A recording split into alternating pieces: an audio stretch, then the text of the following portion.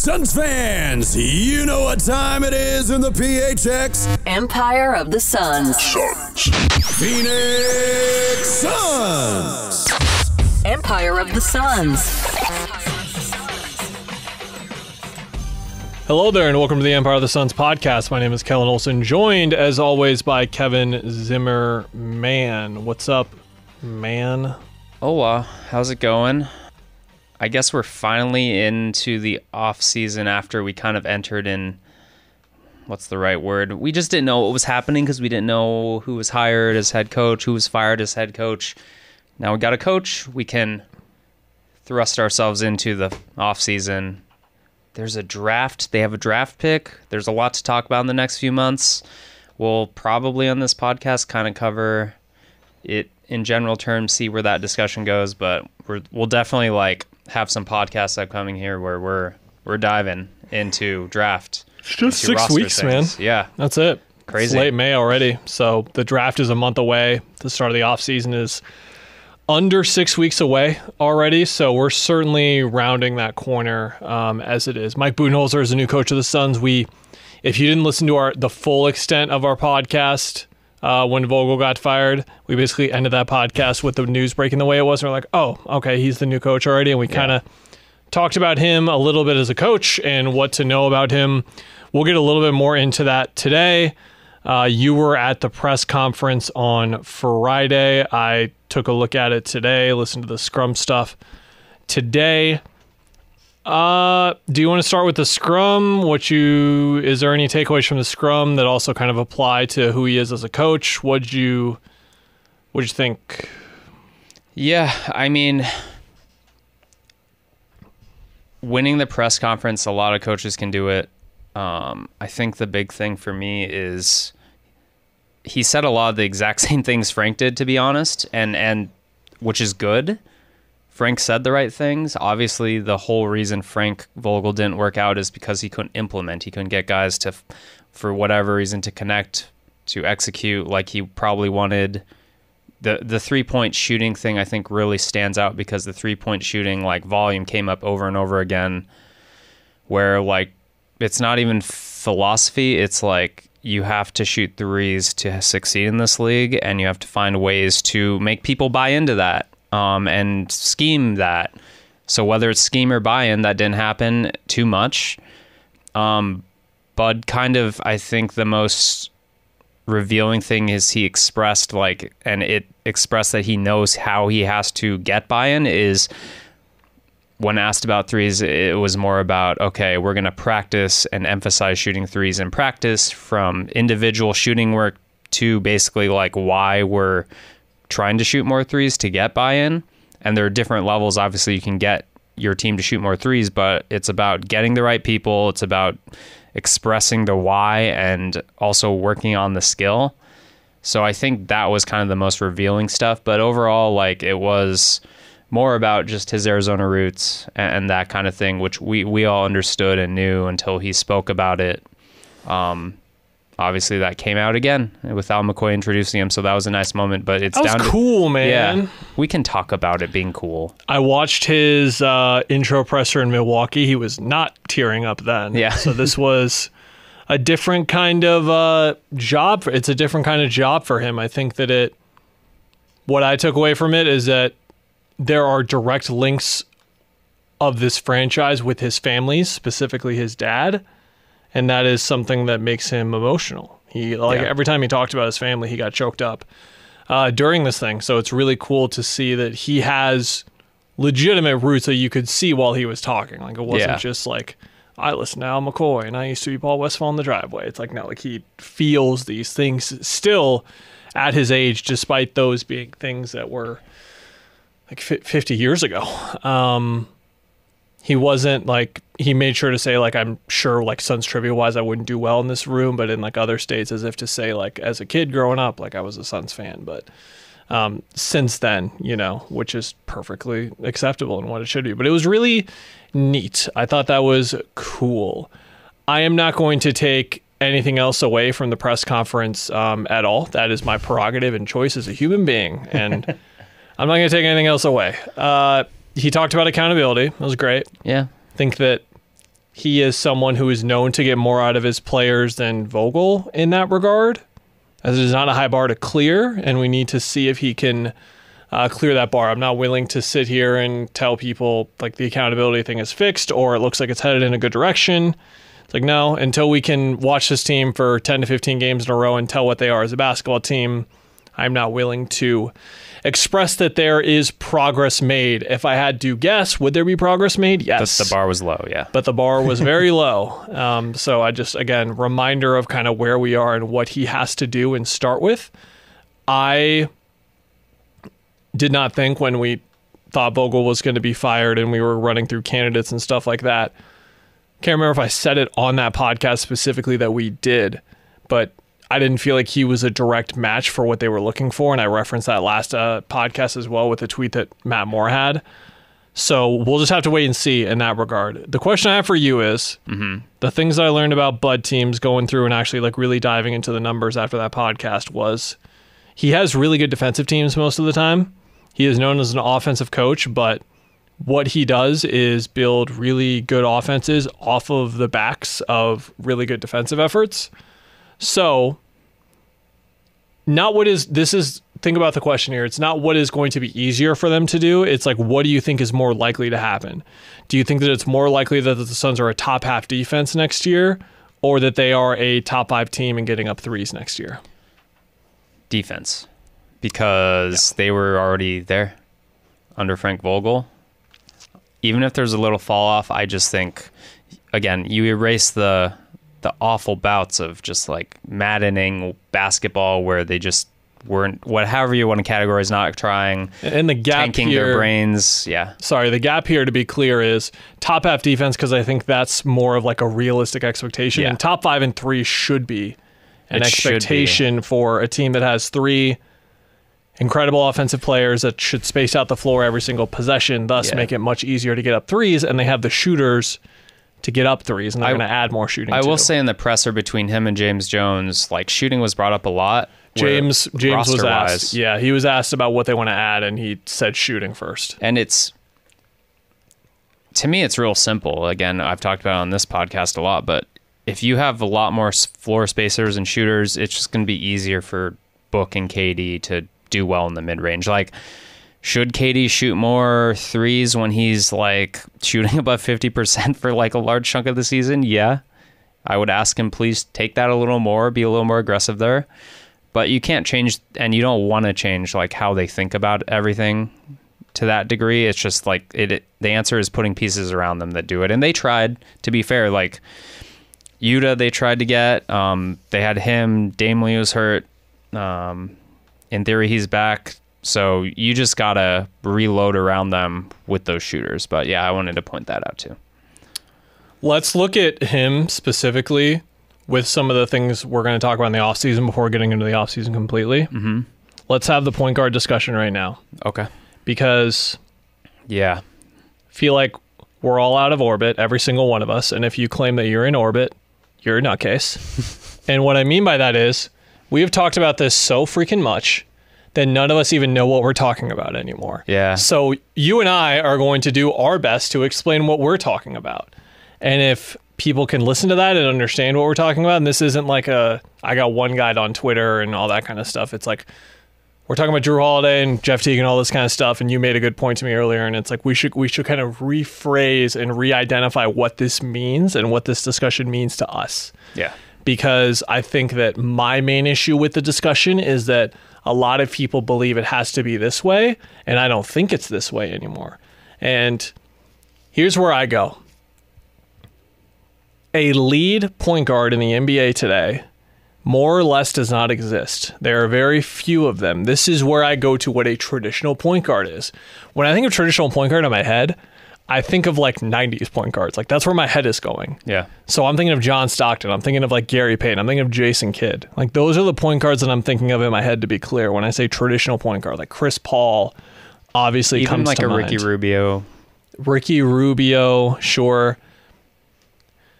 Those just don't really exist anymore. They're not dinosaurs necessarily, but they're getting there. And what I mean by that is offenses are so multifaceted these days, and players are so skilled that there isn't a need for the one smallest guy on the floor to be capable of doing all of this stuff that gets the offense going. And offensive concepts have exploded beyond belief. I'm sure if you showed an NBA coach from 15 years ago what teams were running today and who was running them, it's like, I'm sorry, Boston has two guys that are 6'8" point guards, basically. That's what they would think. Yeah. They would think that Jason Tatum and Jaylen Brown are point guards just based on how much offensive responsibility that they hold. But that's not how point guard works anymore. Like, point guard was most directly attributed with the amount of responsibility that the player had in the offense. Can I go to two examples real quick? Yes.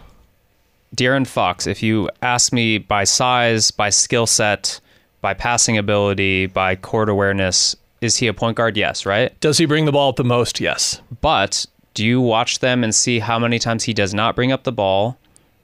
Other example, Tyrese Halliburton, who may be, was he the assist lead? Who was the assist leader this year? I should know this. Pretty sure it was him. Is he on the ball all the time when his backup comes in, TJ McConnell, who is more of a traditional point guard? No. Is that an insult to his point guardiness? No. It's just how it is. And it's about fit. It's about how your roster is constructed.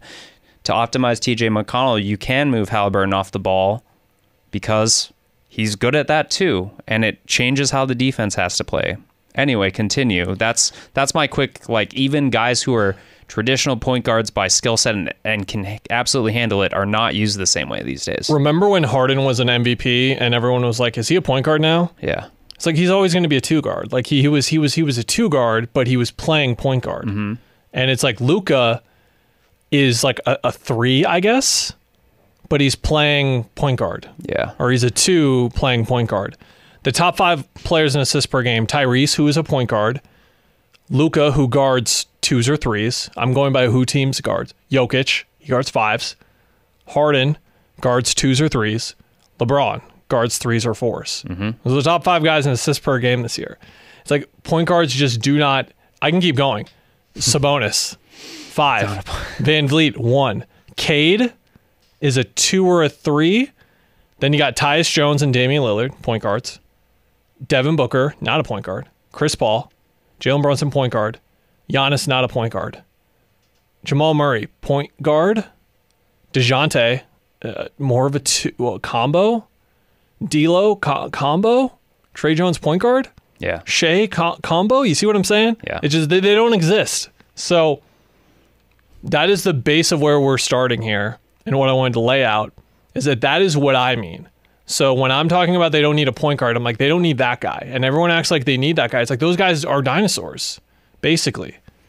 Or hard to find, and it's not worth... They're rare dinosaurs, I guess I should put it as. Because I said before, like, they're not necessarily dinosaurs, but I believe in some ways that they still sort of are.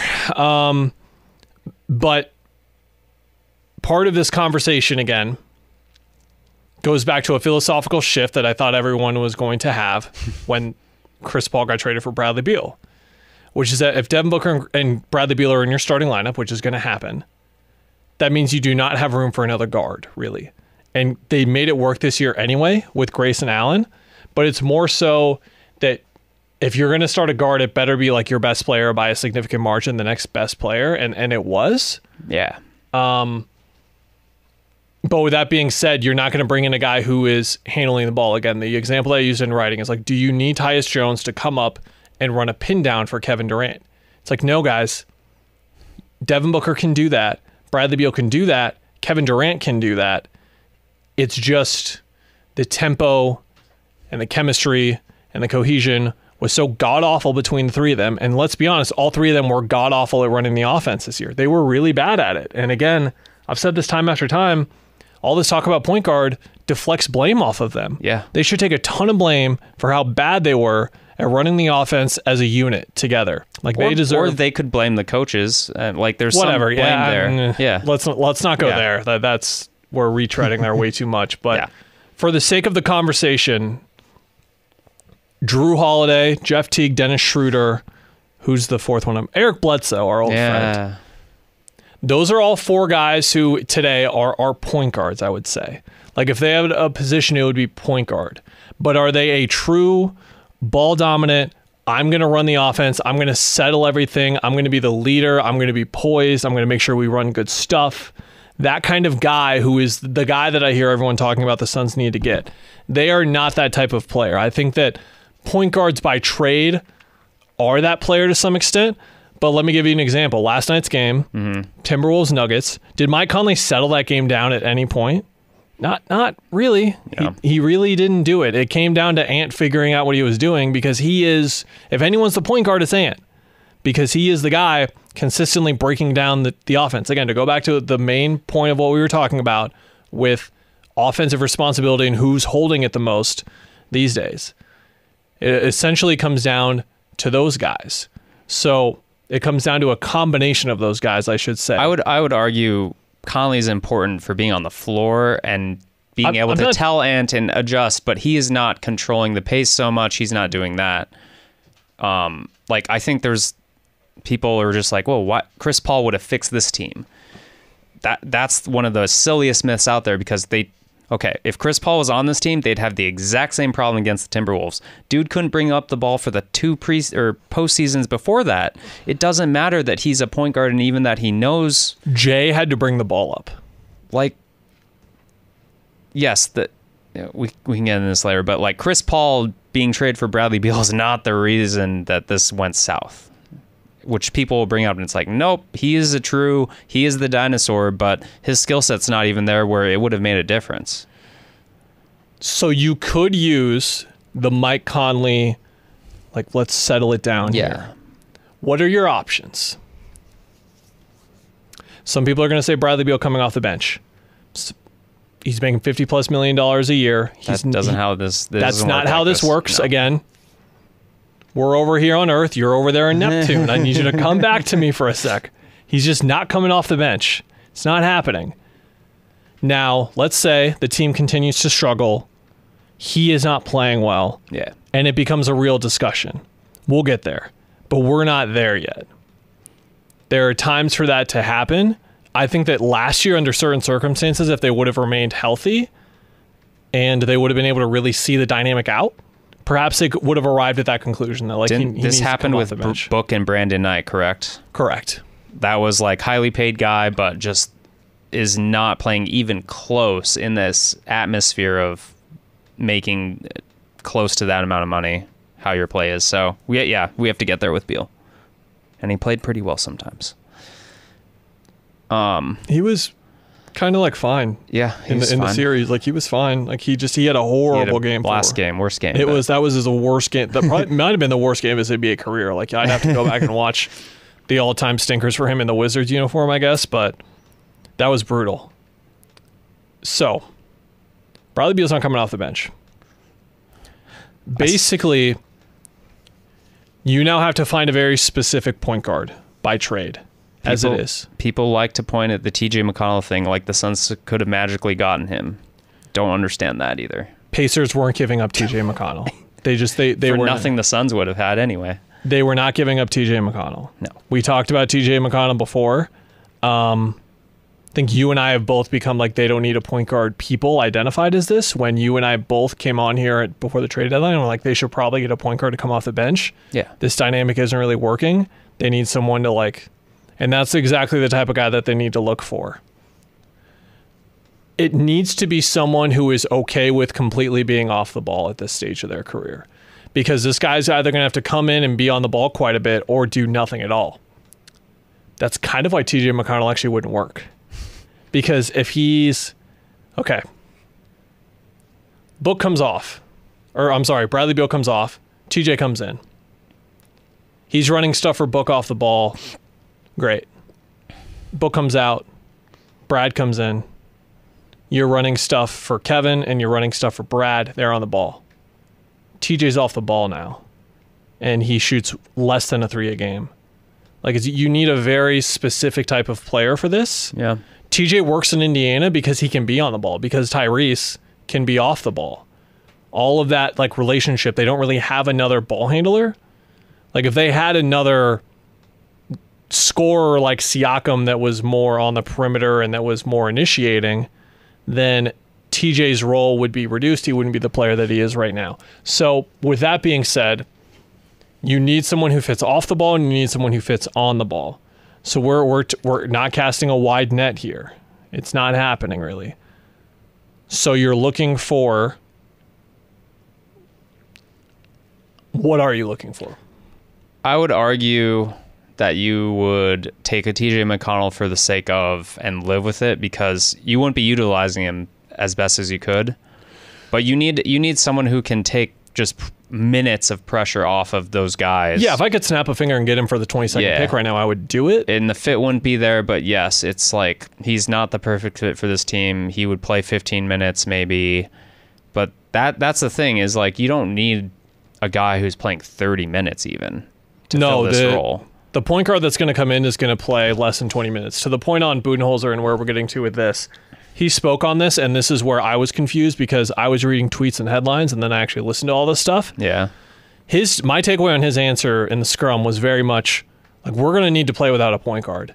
It wasn't like we need to get a point guard.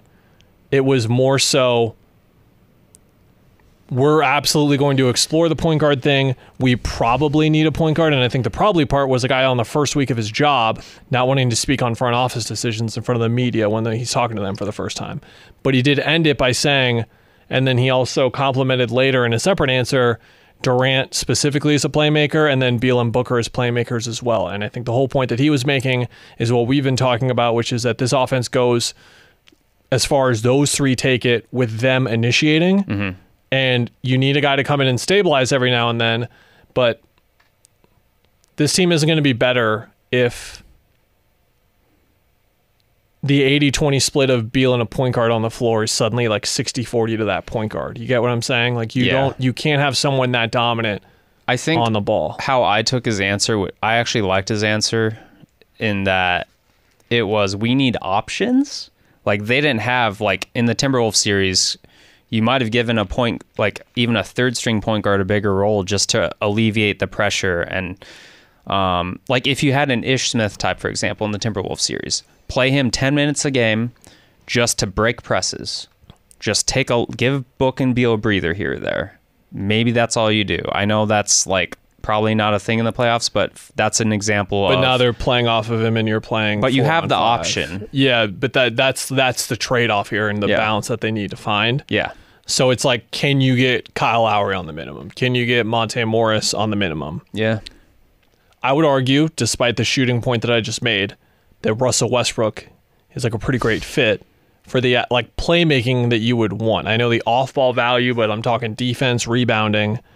And I'm talking if you can get the defender that he was in LA for the most part, if you can get the rebounder that he's always been, and if you can most importantly get one of the best playmakers of his generation to come in there for 12 to 18 minutes a game. Now, would he be okay with an even less significant role than he got in the Clippers? Is that a mutual thing for him with the Clippers? Like, I don't exactly know. I don't know.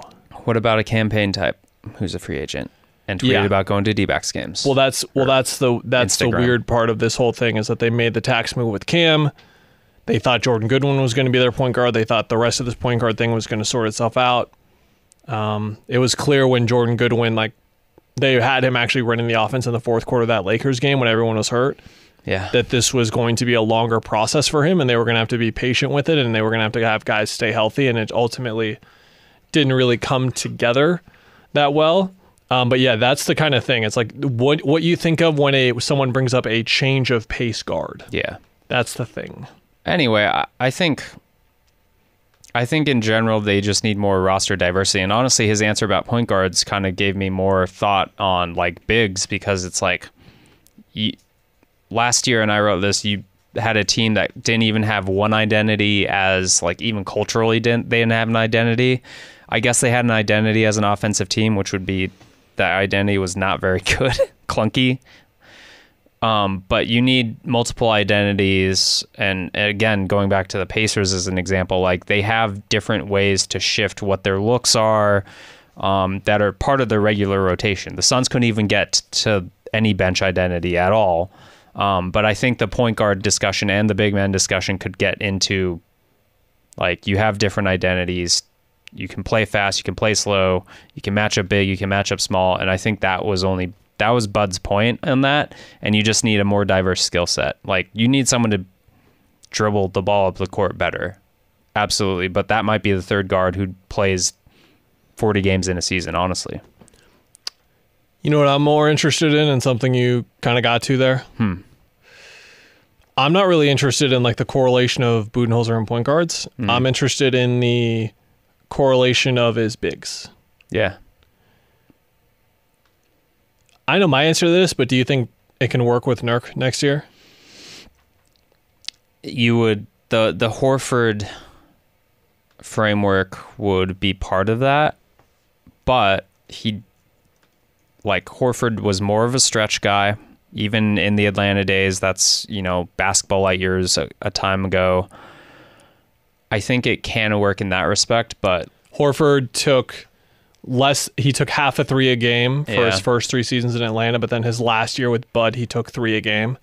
And then that is when he started becoming more of a three-point shooter. The league was changing then too. That was when the shift, the Brook Lopez, shift kind of happened, yeah. But I think Bud's interesting because like the Milwaukee examples of like Giannis was basically your 5 when you're thinking about offense because he's the dive man. He's not going to be stretching very much. But even he was asked to shoot occasionally and he would. So yeah, I think Nurk can work. It's just like you got to put something more diverse around him in terms of 4s and 5s on this roster. Did I answer your question? What did you ask? Yeah, sort of. Okay, fine. I'll take sort of.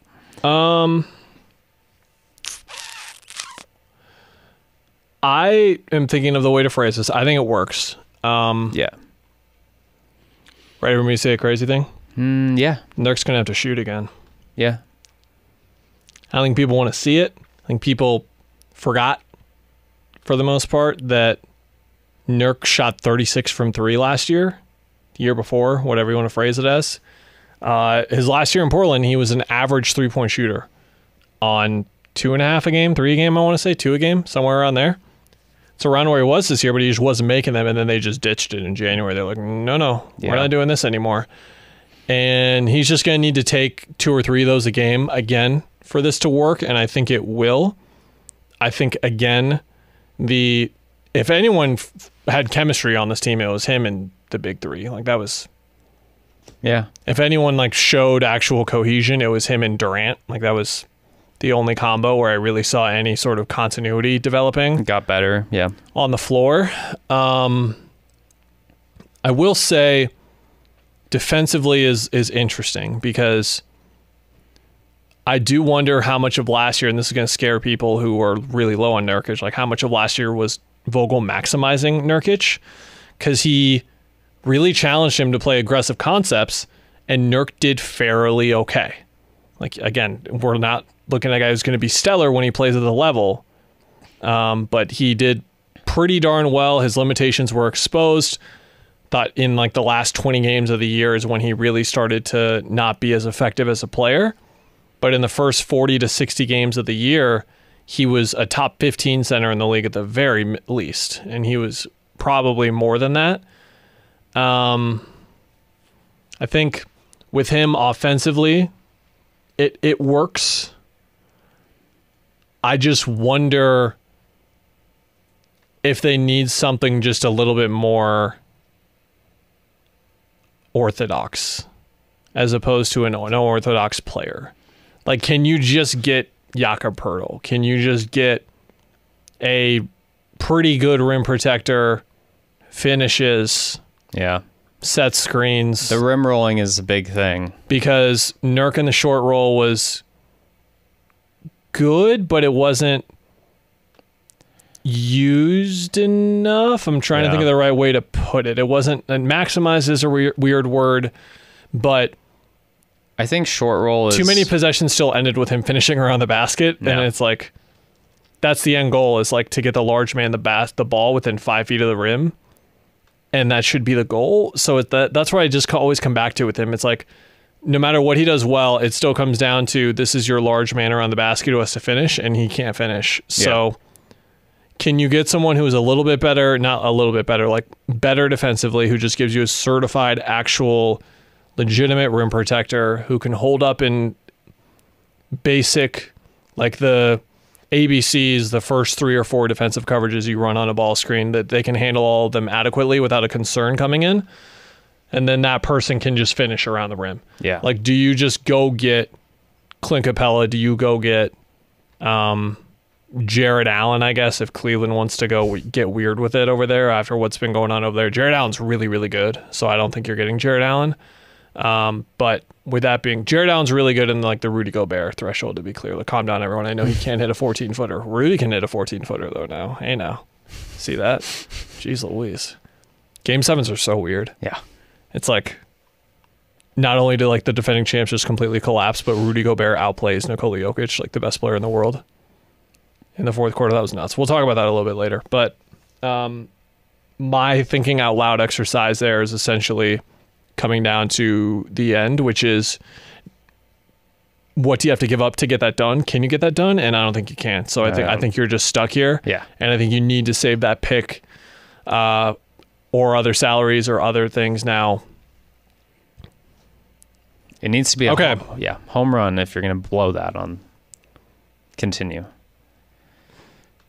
Gamble and I talked about this. I filled in for him last week. And this is where I'll go with the center thing before we go to other parts of the roster and like the offseason and kind of wrapping up the initial preview here. I'm trying to think of the right example. I guess it is Jared Allen. I don't know why Cleveland would do this, though, but if you could give up the unprotected pick in 31 and Nurkic for Allen, would you do that? I think I would do it. That's like the significant. I'm grading it on a scale of significance. So if you're not familiar, the Suns have the 22nd pick in this year's draft, and then they can also, on draft night, they can trade the 2031 first-round pick that they own, which they can make completely unprotected. They can make it top 4 protected. They can do whatever they want. But the appeal here is that you are a contender, and you have already completely committed to this thing, and you might as well stop until the wheels fall off. Now, a lot of people, rightfully so, are mad and will say, not mad at what I'm saying, they're mad at like how this has gone so far, and they're like, the wheels are already off. What are you looking at? Like, they are going to try and salvage this, and you got another year at least. I wouldn't trade the 2031 pick, but if I could get it for that kind of player where it's like I actually have like a top 10 defense now because I have a really, really good defensive center and I have a finisher around the rim and like a lob threat. Yeah. A lob threat. Let me say that again. A what? A lob threat for the guys running ball screens. Again, no shots at Nurk's limitations here, but it's like the skill set we're talking about. I would heavily consider it, and I would probably do it if I could get the right center in. Like, if I think the right center is there, and it's just that pick in the way, I would give it up. Yeah. You're talking starting caliber player, 30 minutes a game. I'm talking like top 20, top 15 center at minimum who is a perfect fit for the roster.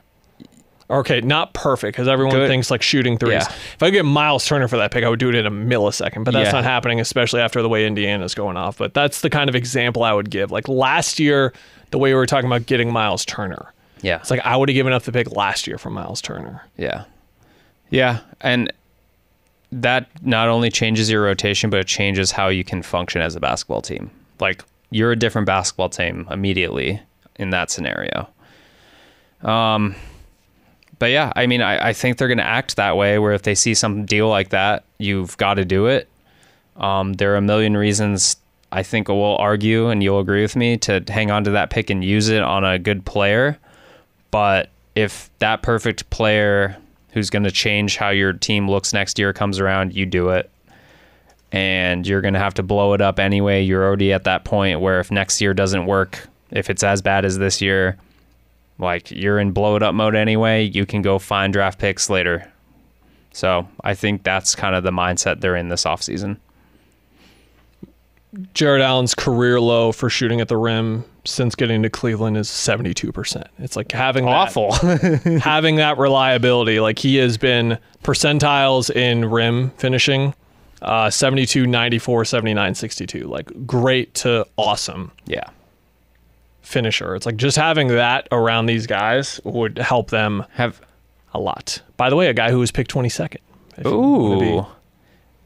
you want to be optimistic about that. Do you want to segue into the playoffs about that? Because well, to wrap on offseason, Yeah. I think the main thing to understand is that they have the 22nd pick, they have the unprotected pick, they have Nas Little's contract, 4 years, $28 million.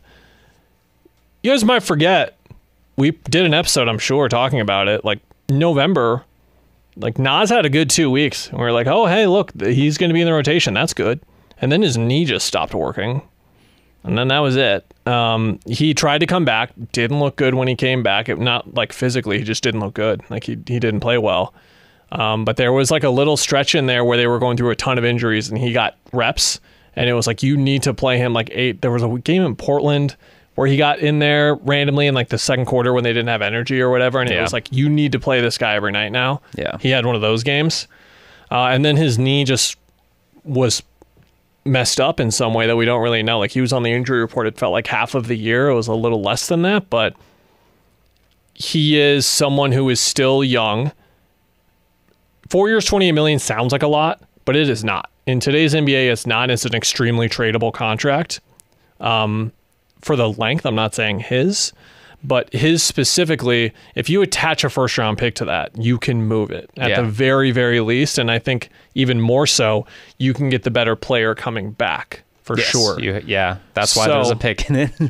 So with the whole aggregating salaries thing, by the way, do we know, so has Marks confirmed the aggregating salaries timeline is right now? Has anyone confirmed that? I mean, it's basically the new league year, if we want to use NFL terms. So on draft night, can they aggregate still? Oh, I don't know. I haven't thought about this. I haven't thought about that. Yeah. There's the offseason starting and then there's draft night. Yeah, that's actually a good point. Aggregating for them on draft night would be interesting in a few ways, but we'll get to that once we have confirmation. We have to go. This is like I say like did Mark say, because like he's the CBA guy and all this and the second apron guy and all this. He knows all the rules and that kind of stuff. We'll look more into that next week. But just to stick with more like the non-aggregation part, again, that means that they would have to find basically a salary match for Nas Little, and it had to be someone above his salary or at his salary or slightly above it, because you can't take less money coming back, I think is one of the other way. They have to take less. They have to take less. They can't take more, right? That's the thing. Okay. So you look at like matches there, and there's like a couple of players that kind of stick out, but again, it's like Kenrich Williams is one of the guys I mentioned. He didn't play for OKC in this series that much. Yeah. So you have to be looking at it that kind of way. Royce O'Neal, we've said this, we'll say it again, like they don't really have a choice. They need to sign him. If they don't sign him, it's vet min guys. Ishbia will probably do it. You could sign and trade probably Royce O'Neal somehow. Can't sign and trade anymore. That's one of the rules. Not anymore? It's one of the rules. They got a lot of them. But again, I don't know when league year starts. I have to find confirmation on that. July. Well, no, like is that actually when this is happening, or can they still aggregate on the draft? I don't know. It sounded like Marks was speaking on it like we were done already. We're already here. So I'm going to have to follow up on that, like I said. But to that point, again, so it's trading Nas attached to a pick, or it's trading, again, if you want to upgrade the center spot, attaching a pick to Nurk, and do you want to upgrade that? The pick itself is at 22. This draft isn't on my very basic viewing. We're going to have Damon Allred on our podcast at some point. If you've been around Suns Twitter and Suns content for the last couple of years, he's been doing draft stuff for a while now. He works for us now. So we just get to pull him in here and get him in that third chair and ask him about Tyon Grant Foster as a potential first round steal and things like that. I'm trying to catch up personally, It's not, but the big boards and like scrolling through what I was getting to is they're not. A mess. Usually the 15 to 40 range, half of it is older guys.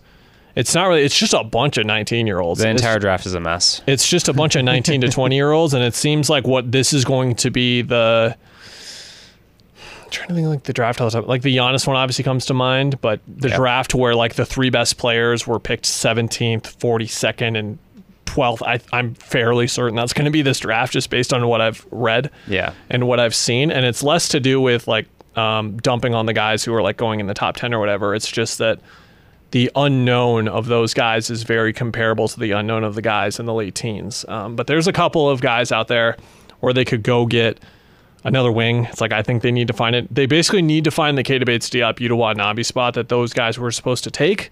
They can get that guy at 22. They can try and sign that guy on the vets mid again. I don't recommend doing that. I recommend using this pick or using a trade to do that, or just having Nas Little or David Roddy try and do it. Probably avoid that too, but that's an option that they can have. And then backup 5, they gotta figure out. I think that if you are drafting at 22, there's a couple of centers there. There's Ware out of Indiana. There's Misi out of Baylor, and then there's another kid out of Cameroon. Yeah, Ulrich? I believe so, is his name. 2 developmental, Ware out of Indiana, like, it's an effort thing. His effort's, like, very red flaggy. Yeah. Missy out of Baylor was a fit, but inexperienced. But there's your rim runner, shot blocker. Can you figure out a way, or do you identify a guy who you say, this guy can not only play 17 minutes a night for us like Trace Jackson Davis did for Golden State or whatever, but we think that he can be the starter by the end of, like, maybe the end of, if everything goes absolutely well, like he could start for us by the end of the year, but I expect him to be a starter within 2 years at the very, very least. Like, that's the type of, if they can identify that at 22 at center, they should just take that guy. But then that could be your backup 5, or you could sign someone. We talked about Goga Batadze at the deadline. He's around. We talked about Andre Drummond at the deadline. He's around.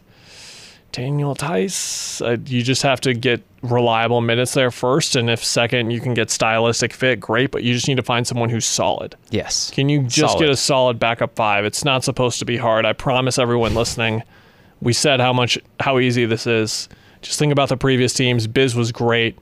McGee was great. I know that in the playoffs it kind of went other directions, but in the regular season at least they were great. And that's where they need to go again. Eubanks has his player option. It sounds like he could accept it. I don't know what to take away from what he told Dwayne Rankin of AZ Central. But yeah, those are sort of that's the bullet point material for the offseason. We can do... we were supposed to talk about Kevin Durant getting traded. We forgot. Shucks. Looks like we're out of time, everybody. Oh, man. Playoff takeaways, what's up?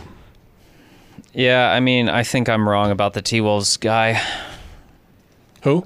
Cat? I've been wrong about the Minnesota Timberwolves in general. Doubting them. They're a tough team, dude. It was just a thing. They just. I caught that NBA TV game where they beat up on the Clippers, and I was like, whoa.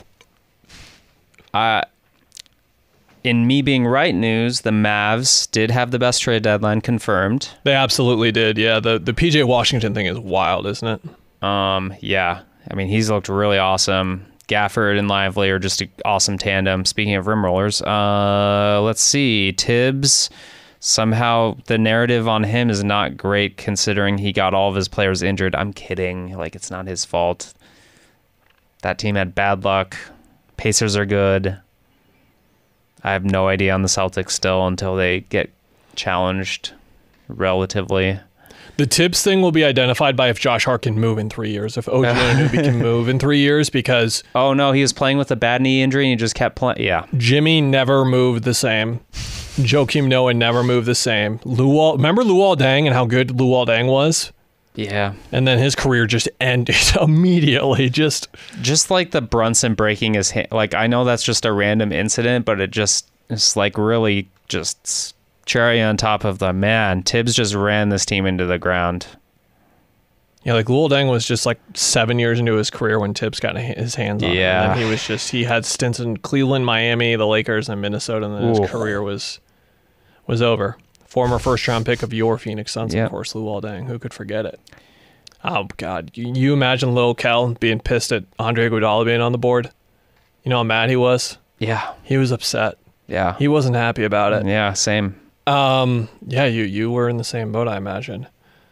The PJ Washington thing is really interesting because everyone who I trust who writes about this stuff and covers the league pretty much confirmed that defensively it was what I had the perception that I had, which is that he wasn't really that good, and he was kind of all over the place. And then he had the Eric Bledsoe thing where, oh, you're on a good team. oh, you're on a good team, and this is what it looks like when you care about defense. That's great. Because I remember when it happened, Gambo was saying on the air, like, just like great defender and all this kind of stuff. I was like, Gambo, he's not a great defender. Like, what do you mean? And it's like, well, that's what Dallas had in mind and what they envisioned for him. Yeah. And then he played it to perfection. Didn't know he was like an irritant, but he's one of those guys. Like, anytime a kerfuffle's happening, he's in front and he's laughing at the guy that's trying to fight him. In Charlotte, he was just trying to tread water and like survive, and now he has I can do all the little winning guy stuff around these two. Yeah, I think Central, if you're going to take away anything from those series, it's that a lot of what basketball comes down to, and this is sort of unfortunate because of the way that I want to see the game kind of played and the way that it just kind of devolves now, which is matchup hunting, one-on-one switching, all that kind of stuff. But a lot of it does boil down to how your shooters are going to perform. And I think that Dallas just got the right mix without a shadow of a doubt. And in that series, Exum, who didn't really play that much, so never mind on him. Derrick Jones Jr., 37 from 3. Josh Green, 37 from 3%.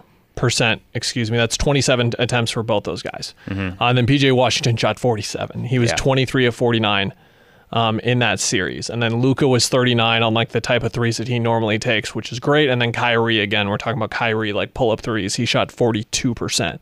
So they shot 39.7 as a team. OKC was the best shooting team in the league for the most part this year. And they, I think, ended up somewhere around 33 or 34 for the series. And guys like J-Dub not hitting threes.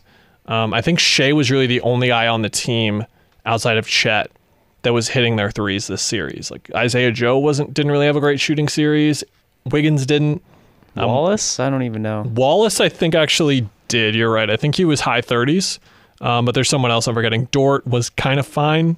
Yeah. He was okay. But point being, a lot of this devolves down to those guys and taking shots, which is why, again, importance of Grayson Allen. I'm going to continue to say an importance of Royce O'Neal specifically. Those types of guys and finding one or two more of those who can hit shots. And I think why James Jones keeps mentioning shooting. But PJ, again, that's a great example of what happens when you have 2 stars. Get them in your ecosystem. Yeah. Do you have that kind of thing where it can make their game better? You look at how good Lively's been right away. Like, if Lively was drafted by all 30 teams this year, he would have been good. But would he have been this good? No, because he gets to be Luka's lob threat. Like, it's perfect. Luka made Dwight Powell that guy. A lot of why we were lower on Dallas, besides like we were worried the locker room was going to explode concerns, were everyone outside of their like top 3 guys. Center specifically was one we were worried, and they trade for Gafford, and Lively's awesome right away. It's like, okay, that does it.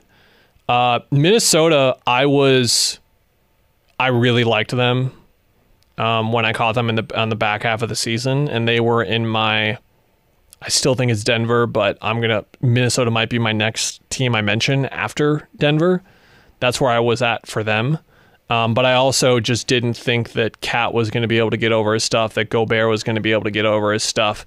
Jaden McDaniels suddenly is doing offensive stuff now at important moments. Yeah. The matchups there, Cat being able to defend Jokic, which allowed Gobert to kind of stay on the floor. Aaron Gordon was shooting threes and confidently taking them and hitting them, which was like, the Gobert thing's happening again. He's going to get played off the floor because Gordon's hitting threes, and like that's what you have to live with because you have Gobert on the floor. But then Cat just defended Jokic so well, and then for the most part stayed out of foul trouble, with like the biggest exception in the world because we know he's going to get in foul trouble. Yeah, kind of thing.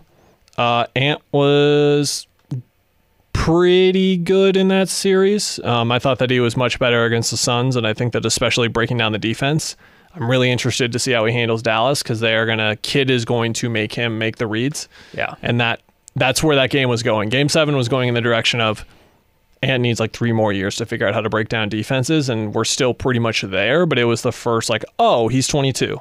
Yeah. Everyone need to remind themselves of that. But yeah, I mean, it was the same Timberwolves stuff we've seen all year where it was, yeah, Gobert and McDaniels are playing, or Cat and McDaniels are playing awesome almost the whole game. And then Nas makes a couple of huge plays. Conley makes a couple of huge plays. Gobert makes like a dozen huge plays in the fourth quarter. Yeah. And it's like, yep, just having 6 or 7 awesome players is helpful. Quite the advantage. The fact that Cat goes out in foul trouble and Nas comes in and changes the game. Nas played really good defense in that luxury is insane. Yeah. Yeah, Nas was great. He's the man. I'm happy that the Nas Reed experience is out there. Who do you have still? Is it still, so is it Celtics now for you? Because I picked, I believe I had 1-2-1-2. I had Nuggets and Thunder, and then I had Celtics and Knicks. I don't remember who I had out of the West. Who did I have out of the West? Did I have Denver? We don't need to worry about that. I'm worried about the Celtics just because I think there's a lot of value in being tested at least a little bit. Yeah. And definitely Minnesota has gotten past that. Whoever comes out of the West, I think, is going to win. So right now, I'm going to check this right now, but as of this moment, the Celtics are by far the favorites to win the title right now. They are minus 150. So that means that Vegas is telling you that if it's Celtics or the field right now, that you should take the Celtics. I do not agree with that. I think it's the field, and I think the Pacers actually have a shot. Yeah. Porzingis is out. Yeah. I think like it's easy to kind of skip past that and remember like this isn't the full Boston team. This isn't the full experience. They're still really, really darn good. But I thought Tyrese figured some stuff out. I thought that especially defensively from like the back half of the series on, he was really good. Like TJ is going to be an issue for them. He's been an issue for everyone so far this year. And I think that Boston specifically, once those other pieces start to come in, I think it was either Tyrese or Carlisle or Miles Turner or someone. And it was just like what's the best part of like your team or whatever. And it was like our bench. Like we just have the best bench in the league. It's the 2021 Suns formula where you have these multiple identities who carry you. You're not just leaning on that group of starters. I don't know what the benches, the Celtics bench exactly is. It's not that dynamic, I guess is the word. Dynamic benches get you a long way, but obviously you got to have the stars. So we'll see. That's an interesting take though. Yeah. Cause like that, the odds are basically based off, oh yeah, they're going to beat the Pacers. And it's like, if they don't, then I don't know if we talked about it much on this podcast, but I still need to see it with Tatum. I'm going to be that guy. Yeah. I still feel weary about putting him down as a top 10 player. Feel like he's incredible, but at the same time, like this level that I think he's going to need to get to win them a championship, but don't know yet. And ditto on Brown. I'm apprehensive of them both, but I think this is like their, you want to talk about Kevin Durant legacy moments. Like this is like, yeah, you've been waiting with this Jason Tatum, Jaylen Brown thing for them to get you a title for a while now. And this is their perfect. This is like, if they're who they're supposed to be, then it's fine. Yeah. They win it. Yeah. God, I want to pick the Pacers.